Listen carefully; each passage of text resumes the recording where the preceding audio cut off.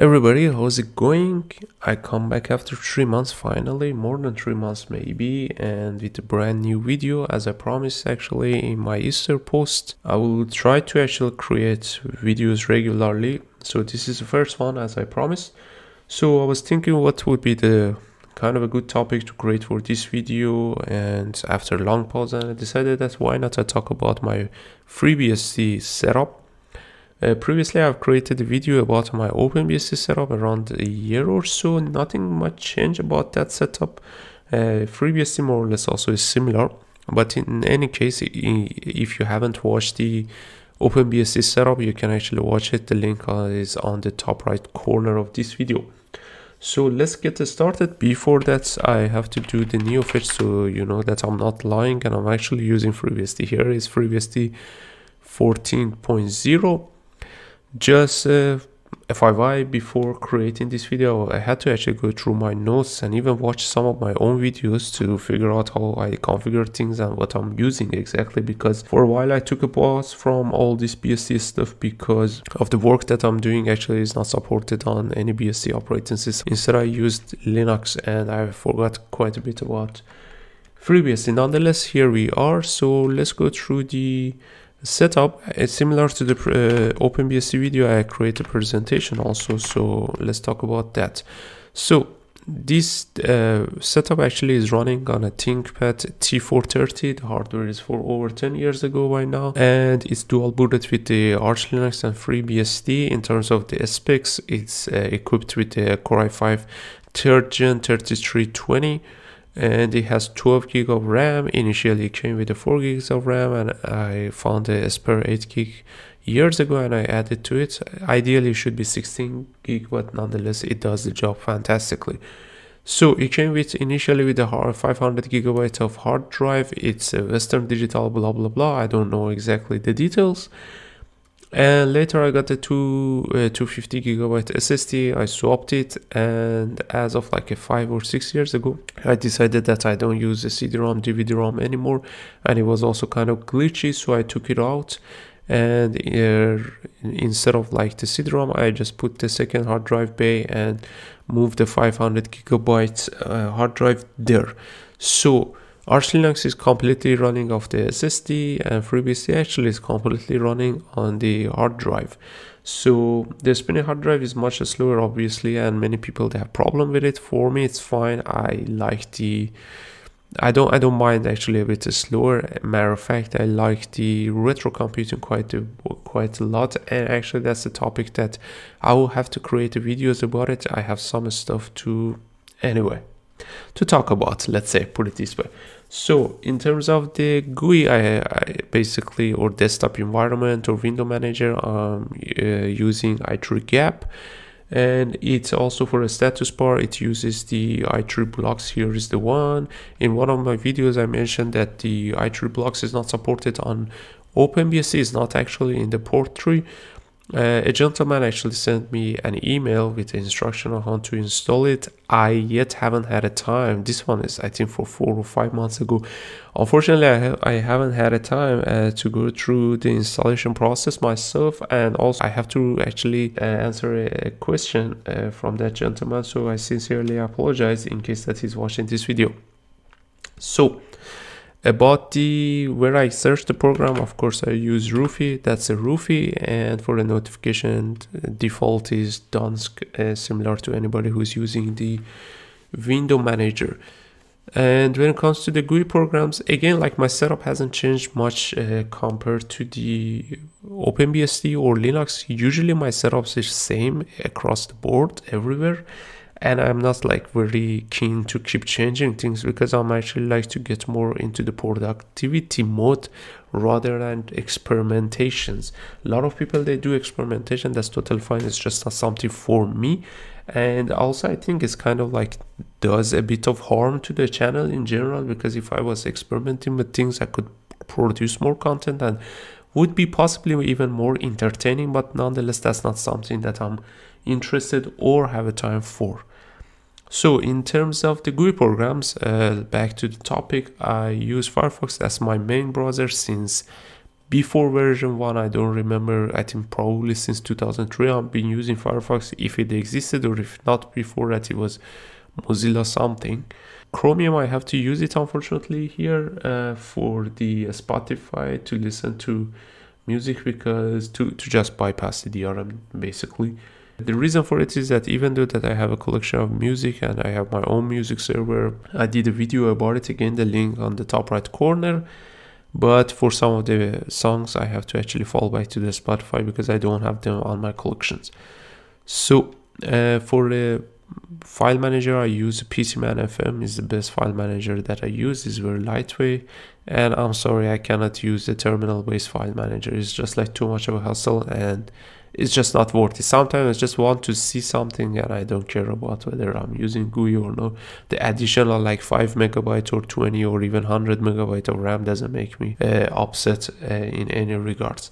So to record the audio and videos, I use OBS, again by contrast of the OpenBSD. We have OBS actually on the FreeBSD up and running in the port 3, very well functioning fantastically without any problem. For editing the audio, I use Audacity, and for editing the videos, I use KDN Live. That's the default one. For viewing the PDF, I use Evans, and I use Pinta as a simple, let's say, paintbrush program. When I want to cut something, I want to actually resize the image, etc. For more complicated use cases, I use GIMP. ViewNor is for viewing the image, and since I code actually in both Python and Java, I use actually PyCharm and IntelliJ respectively. Also, FreeBSD comes with the VS Code actually in the port 3, so I also have that installed, but I don't use that one much often unless I do some JavaScript programming. Also, there is a Sublime, but that's available if you enable the Linux compatibility layer. The reason for it is that Sublime is a closed source program, but it's very fantastic in my opinion. It's unfortunate that it's closed source, but it's free to use more or less. Lastly, also I use VirtualBox for virtualization purpose. Of course, I don't need to mention that. In one of my videos related to the FreeBSD, that actually setting up the VirtualBox was part of it. Many people commented that actually it's not that simple. It requires a lot of things, far more than what I have demonstrated in that video. But that's not true actually. VirtualBox works fantastically. Exactly, I followed the same instruction that I actually showed in the video to set up my own VirtualBox. Otherwise, I wouldn't create the video. Create the video for what? Just for no reason? For the terminal programs, I use Bash, and there's no reason that I use Bash. It's just for historical reason. When I started using Linux, I use Bash and I stick to it. I have no intention actually of switching to the ZSH. In terms of the program emulator, I use Alacrity. Before that, I use Xterm and then Terminator and different other stuff. But since I'm using actually a window manager, I use Alacrity exclusively. It's fantastic. It works well, and it does the job as well. Now let's go through the terminal programs. So I use Tmux to split things to actually be more productive in my workflow. Initially I used, or as of like 2 months ago, not initially, as of like 2 months ago, I was using all my Tmux, but that setup I just like got rid of it.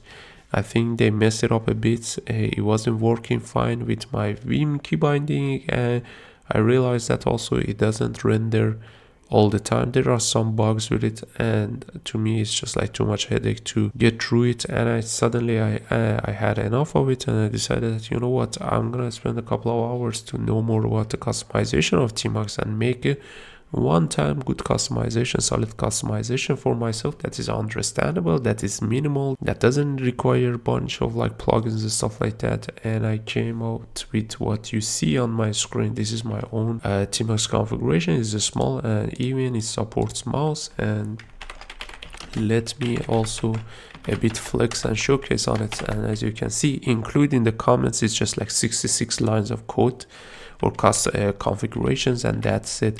And it supports actually Vim key binding fantastically, both in the normal mode and also in the copy or the whatever scrolling mode, any things like that. So it works fantastically.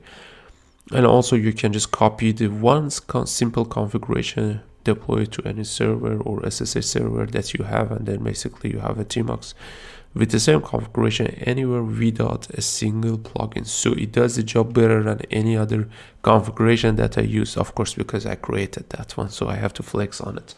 So about the Vim, things are a bit different actually. I use quite a bit of plugins there. So I use Vandal is a plugin manager, but I think it's discontinued if I'm not mistaken. However, I'm too lazy actually to change it, and I use Nerd3.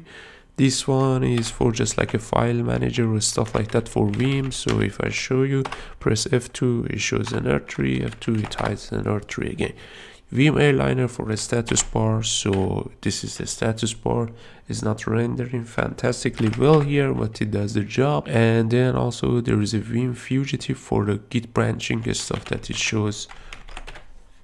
Yeah, here also. All right. And then Jedi Vim, this one is for syntax highlighting. It does fantastic with the Python, in case that you code in Python. Markdown just for the Markdown highlights. Auto close, you just auto close the bracket, and in case that you use Vim for coding in C++, you can actually add the clank complete, and this one does the auto completion for C++. In terms of the RSS reader, I use News both, but this is something that I'm actually phasing out, and almost actually I phase out because I don't read news or I don't follow RSS stuff anymore. I think it's quite destructive for mind, being overloaded by the information, and it's just like not something good. If there is something important, regardless whether it's a politics, economy, whatever it is, or tech even, usually I get the news from a friend or from a family or from something. So as a result of it, I don't need wasting my time reading the news that I cannot do anything about it. I cannot influence it, so why would I care about it in the first place? I use the Fuzzy Finder, and also I built some scripts and programs on top of it. That's fantastic. MDP Markdown presentation. This presentation, matter of fact, brought to you by this MDP fantastic application, MPV.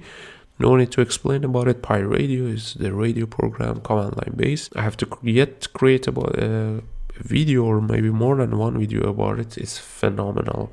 I use it to just like listen to the radio streams. FFmpeg, I don't use it much on the FreeBSD because I usually use OBS to record the videos, but on OpenBSD I use it extensively. So this is the compressed version of what I use and the programs I use and my FreeBSD setup. And thanks for watching. If you liked the video, don't forget to like and subscribe to the channel. Have a great time. Bye.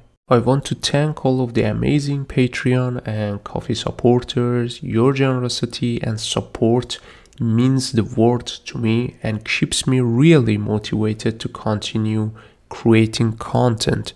Thanks again for your generosity and contribution.